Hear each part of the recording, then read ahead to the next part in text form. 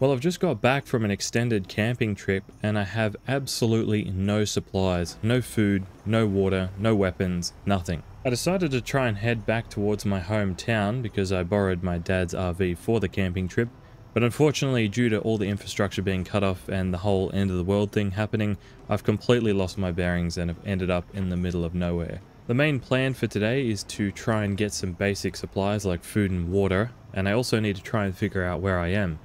Because so much infrastructure has been knocked out, I had to take a completely different route back to my hometown, so I don't really know where I am, so it's going to be a bit of a mission finding my way back home. I've had the radio on for some time, but unfortunately no broadcasts are coming through, but I'm going to keep it on for a little while and hope for the best. Currently I'm heading towards a gas station and basically anywhere where I can find some supplies. Now, like I said, I've got absolutely no resources and no weapons, so it's going to be a bit of a mission trying to get anywhere, but luckily I think there are a few rural houses around here with big farms, so hopefully I can get somewhere safely and stock up. Ideally, I'd just like to run over all the undead in my RV, but if I run over too many, it's going to start damaging the engine and all the parts in it, so I have to do this quite strategically. Alright, just pulling up to a farmhouse now. I'm going to scavenge and try and find some items and hopefully continue on. It's funny, I haven't played Project Zomboid in about 3 weeks and I feel like I'm brand new at the game again. Like I've forgotten so many controls, which is just so annoying. Close, close the window, close the window. Safety first.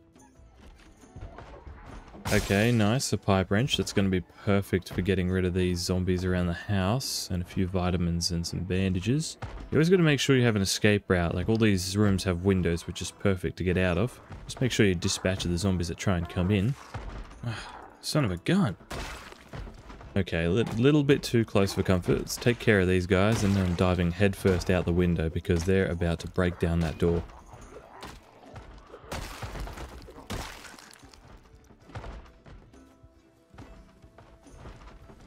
Are we okay? We're okay. We got our shirt ripped. We're okay. Or our pants. I don't know which one it was.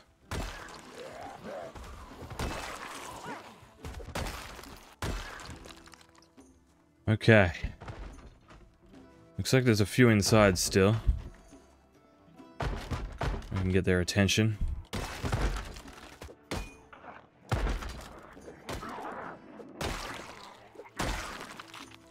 Well, that was a little excessive, that was a little full on, but we made it through. Let's grab some items. I'm telling you, when I say I ran out of items when I was camping, I was not lying. I have nothing. I managed to find a duffel bag, really, that's beautiful. It's exactly what we need, and a digital watch. Wear this cap, protect me from the sun. Let's get a drink. There is still power and water everywhere, which is beneficial because without it, I would be in a bit of trouble. Well, that was quite the introduction, but this is Rodney. Rodney's family are from Louisville, and this adventure will be about him trying to get there by any means necessary to try and find out if his family are still alive and seeing if he can survive in this harsh world. Now look, our main character here is not a survivor by any state, but he is a college student, recently graduated, and he thought he'd just do some celebrating by doing some camping. That's his thing. Unfortunately, he's put himself into a terrible situation, and this sort of series is not going to be a whole bunch of, you know, huge events every episode. It's going to be more laid back. It's going to be more of an adventure. It's going to be a story. And hey, if you're into that sort of thing, if you want to like the video, we can keep this sort of thing going. If you want to subscribe, you can see more of the story. And who knows where this could lead. He might end up killing every zombie in Project Zomboid. It's very easily doable, trust me, I know. There are a few mods enabled, only to make the quality of the game better in my opinion. I've enabled some of the extra armors and weapons just to give a bit more variety to the game. I've also enabled a lot of different death animations for the zombies, so if you notice some of them dying a bit differently, that is why.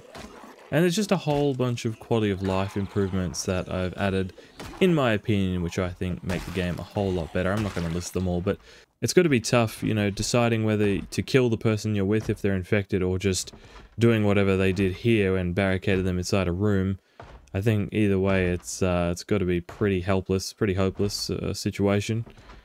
I decided that leaving this zombie inside this room was a bit too cruel, so I'm going to bust him out. I'm going to bust his face all over the floor.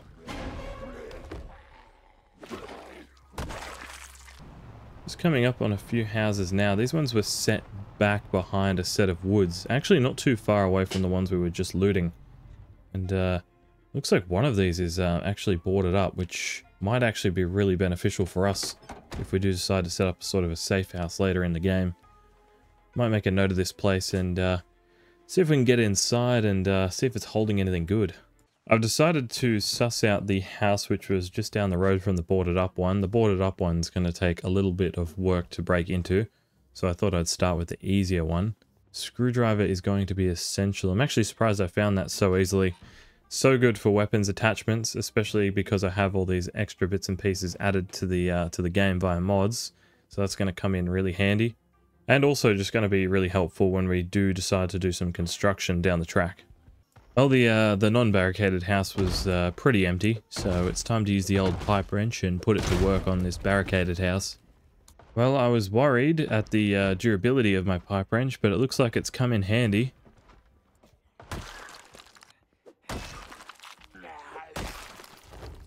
Oh my goodness. This place is magnificent. There is so many melee weapons in this house. I've never stumbled upon... Well, to be fair, this is like the first house I've ever broken into properly like this. But there is so many melee weapons and tools and bits and pieces. These people were stocked up. It was actually crazy that they were already zombified. I would expect, you know, survivors to be in a house like this. It is... This is huge. This is the biggest first step that we need to continue on our way.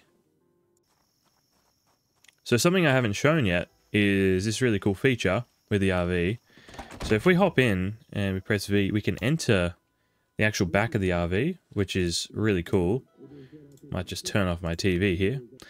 And what I can do is I have a working fridge, I have a place I can sleep, I have a lot of storage, which is really cool. Just like a real RV, really.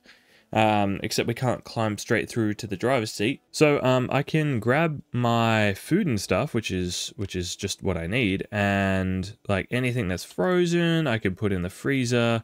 You know, anything else I can do with whatevs.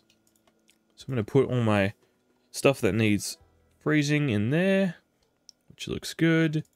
Some of my other items I can put in these like little pantry bits. I might actually put them over here. So my pipes and axes and things, chuck here. Maybe next to it I'll have my healing items. And then up in these little pantries I can add my bits of normal food and dry items. And maybe on this little pantry shelf here as well, I'll do that too. But I just thought that was really cool. I know it's a bit overpowered, but I'm not going to abuse it. I'm not going to be just sleeping in here every night and surviving. But it makes a huge difference with the way I play anyway. Well, evening is here and it is almost 9 PM. So I think it's time we start heading to our last few houses. Our character isn't too tired yet, isn't drowsy or anything. So we still do have a bit of energy in us to loot a few more buildings. But we are going to have to find something that is suitable to sleep in. So we're going to grab the RV, head to our last few spots, and then pack up for the evening. Alright, well I was just following the path here, but we might have stumbled upon something even better. Who knows? There's no zombies around. It's good. Kind of wish I could take these barrels and like, I don't know, open them up and use them for like water storage. I don't really know how it all works, but I just feel like it'll be like a really good addition. A few other good tools here, which is great. I'll take a fair bit of this, cop all that. If you are wondering about the RV side of things, it is actually a mod you can get on the workshop. I'm sure if you search for the letters R and V, it'll pop up to do with nomading. I might pop it in the description below, the link. But yeah, I really recommend it if you haven't tried it. It's quite cool, different method of playing. But it's a good bit of fun, Not too much else here. I'm going to go check out this big barn, and then we will head to one of our final buildings to rest up for the evening. And hopefully lock it down, make it safe, and get a good night's sleep. Oh, there is absolutely nothing in this barn at all. Good God. Now, the reason I am actually, stopping at a house and not just sleeping in the RV itself is because, I'm trying to maximize my my players' positive outcomes here. The beds, if a bed is better in a house, then I'll try and use it. Sleeping on the sofa is great, but it's not ideal for my character, so I want him to live his best life. He hasn't got a lot going for him, so this is all these little things count, so it is very important. Hence why we're trying to find a house to sleep in. Alright, finally in. Nice double bed to start off with, which is always good.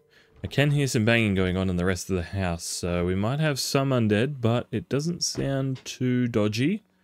Oh! Jesus, okay. Stay down, sir, stay down. Baseball bat, trying to put in work. I think it's time we sat down, had a nice dinner, a few drinks, and just take it easy for the rest of the evening, and get a nice, good sleep in a warm, comfy bed, because the days ahead are going to be tough. Every day will be tougher than the last, so these ones that are good, we're going to make them count, we're going to make them easy. We got to do it. It has to be done. For now, this is the end of day 1 of Rodney's adventure. I wonder how long it will go for. We hope to see you guys again very, very soon. These smaller videos are much easier to make, aside from the ones I was producing before. So I hope you enjoyed. I hope it was, entertaining enough, not too hectic. And if you have any comments, put them down below. And if you'd like, that'd be awesome. And we'll see you guys next time. Peace.